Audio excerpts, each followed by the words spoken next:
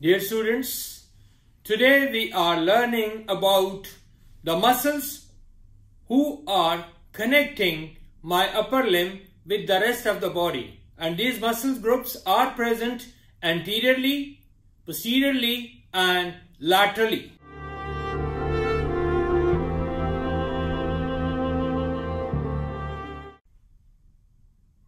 The muscles which connects my upper limb with rest of the body. So anteriorly, what we can see, this big muscle which is present in front of my chest, this muscle is pectoralis major, and you can see it's coming from the clavicle, it's coming from the sternum, and it's coming from the abdominal muscle.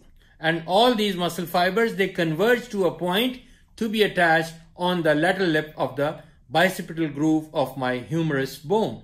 That is not visible at the moment. Then we can see, after removing this big muscle, this huge muscle, we can see this muscle which is coming from the upper ribs, and that is my pectoralis minor muscle. So this pectoralis minor muscle is attached to my upper ribs, and then it's going towards my coracoid process.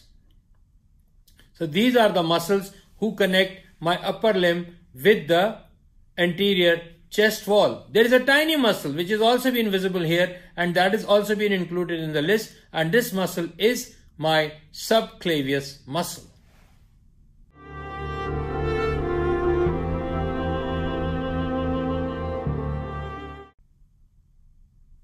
Now we need to talk about the muscles who connect my upper limb with the lateral chest wall, and there is one big muscle that emerge in different serrations. That's why it's called serratus, and is located anteriorly, so we call it serratus anterior. And these different digitations, they merge and they are going to be attached on the anterior surface medial border of the scapula bone, and this muscle is innervated by long thoracic nerve.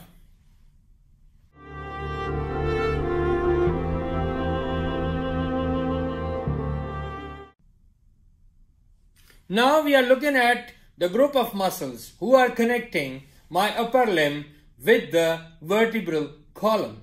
These muscles are arranged in two layers. Here we are looking at the superficial layer, and here we are looking at the deep layer. Because once we remove the superficial muscle, then only we can visualize these deeper muscles. So let's start. So this muscle, which is diamond shaped, as you can see half of it, this is my trapezius muscle. You can see it's attached to the base of the skull. It's coming from the cervical vertebrae, it's attached to the thoracic vertebrae, and it's going all the way down. And all these fibers, they are converging to be attached on the spine of the scapulae, acromion process, and the clavicle bone. This muscle is innervated by my 11th cranial nerve, which is accessory nerve.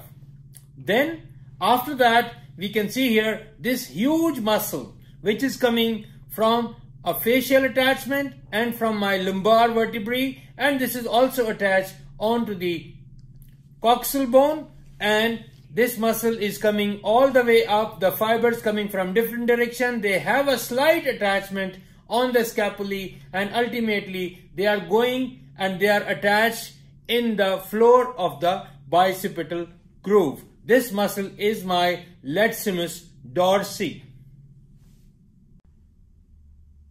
So my latissimus dorsi muscle is innervated by thoracodorsal nerve. So these were the muscles who were making superficial layer of the group of muscles who are connecting my upper limb with the vertebral column. Now after removing these muscles, what is mean inside the deep layer, that comprises of the levator scapulae muscle. You can see that it's coming above to the area where the spine of the scapula begins. So this is the place of the attachment of my levator scapulae muscle, and you can see that it's going upwards. And then we can see the rhomboidus minor, which is going towards my vertebral column, and then this big one, rhomboidus major muscle.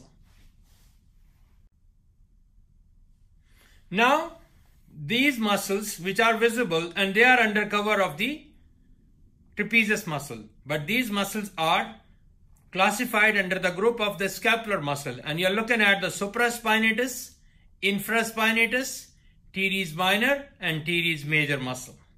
And these muscles are not the one who are connecting my upper limb to the vertebral column, but these are the muscles of the scapular region, and all of them, they are going towards the greater tubercle of the humerus bone.